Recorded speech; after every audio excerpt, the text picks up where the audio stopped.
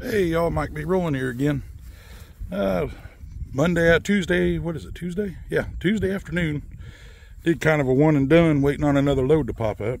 I actually had a rare event happen on this run I just got off of. I broke down twice in one day. Didn't think of the 30 years on the road, I've never had it happen. But I had a piece of debris, road debris, go in between those two tires and sliced up the sidewall. And that tire there just, blew out. And heck, these are, you can see the tread here. Them's really new tires. But yeah, chunk of change right there. So I had to replace that tire on the road. And thought, well, okay, man, no big deal. I got to sit and watch the solar eclipse, and it was kind of cool. And then I'm rolling down the road, and I felt about 20 miles later, maybe 30 miles later, I felt the trailer lurch. I'm loaded now. I had about 70,000 on the deck, so I was grossing around 107,000, and I felt the trailer lurch. Well, this back axle, I'll show you on this one here.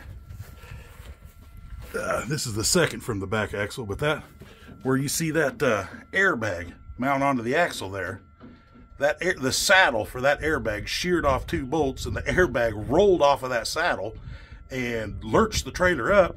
Well, then that airbag extended all the way out with full pressure on it, and boom! that was an explosion now. But yeah, that's if y'all have watched all my videos, you'll see one earlier talking about carrying make sure you carry stuff in your truck to be ready for breakdowns. One thing I always carry, being that I haul heavy, airbags.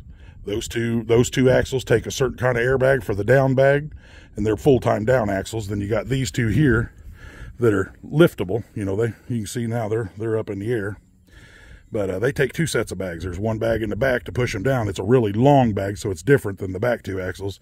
And then in the front here, you'll see there's another set of bags there that lifts these bags here. It lifts the axle up in the air like that. So I carry one of those. I carry one of the down bags from that axle, and I carry one of the bags for that axle. Because most of the time when you blow an axle, it's going to be on your trailer. Hauling heavy like I do anyway. But yeah, that was my day. So I'm here at the house now. I got her all shut down, and we're gonna go up and drink some iced tea and wait on them to call with the next load. We'll catch y'all later. Like, share, and subscribe. You know the deal. See ya.